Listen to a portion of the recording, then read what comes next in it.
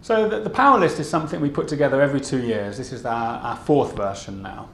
And it's put together within these four walls here at Decanter. But first and foremost, we take soundings from our contributors and various wine figures around the world. We take nominations from them. But then we put together the final list ourselves, and it's a necessarily subjective exercise, and purposely so. It's not a scientific list. It's not meant to be merely a repetition of the biggest brand owners and chief executives in the world of wine. It's really more about charting the trends in wine and also reflecting where the power lies, where the influence lies, and which are the companies that are really being innovative and taking wine and leading fashion among consumers, and then what we see on the shelves.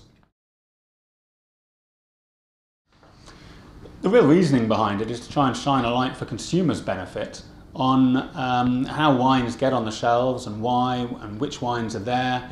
Quite often consumers, I think, are slightly in the dark as to who wields the real power and influence in the wine world, and why certain wines that have huge distribution and other wines don't. And you've got to remember, these days the wine world is just that. It's an absolutely global industry. Things are moving at a rapid rate, and we've seen this year in particular with the increased influence of areas like Asia in particular, how that then has a knock-on effect further down the chain and around the world.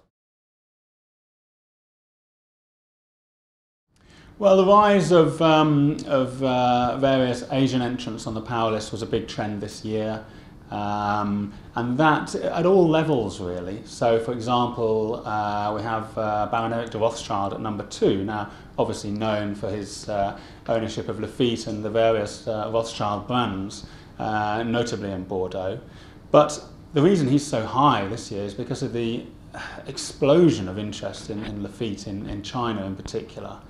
And the knock-on effect that then has, not just to the prices of class growth wines in China and across the world, but also when you've got an emerging market like China, the question then is, okay, they've gone mad over Lafite and the class growths of Bordeaux. Will that then have a knock-on effect to other premium wines?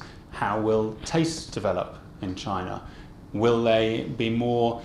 Will the market be more influenced by brands or by vintages, for example? I think, though, I mean, possibly the most instructive element of the power list was the fact that we debated long and hard and struggled to really come to a conclusion as to who ought to be at the top of that list at number 1. We eventually decided on Pierre Pringuet of Pernod Ricard. But that in itself, I think, shows another trend, which is the increasing democratization of wine, really, in the fact that there wasn't a dominant figure as there has been in the past. We're seeing some of the big companies, the likes of Constellation being the most obvious, of course, having had a tough time over the last couple of years.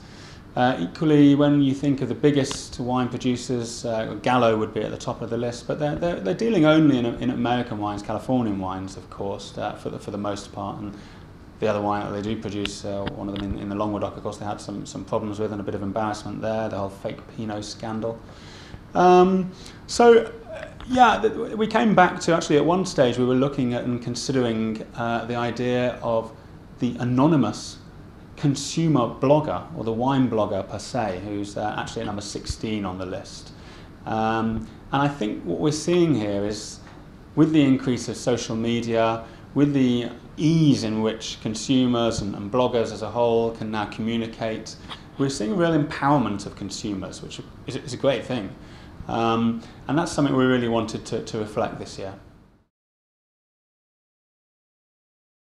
In terms of the future, looking ahead to the next 2 years, I think that democratisation of wine that we've spoken about and the increased empowerment of the consumer is something that we'll see continue. Equally, I'm sure that, as we've already mentioned, wines being made in China, not just distributed, but I think the Chinese winemaking scene itself will be really interesting to watch, and I'm sure there'll be some movement there.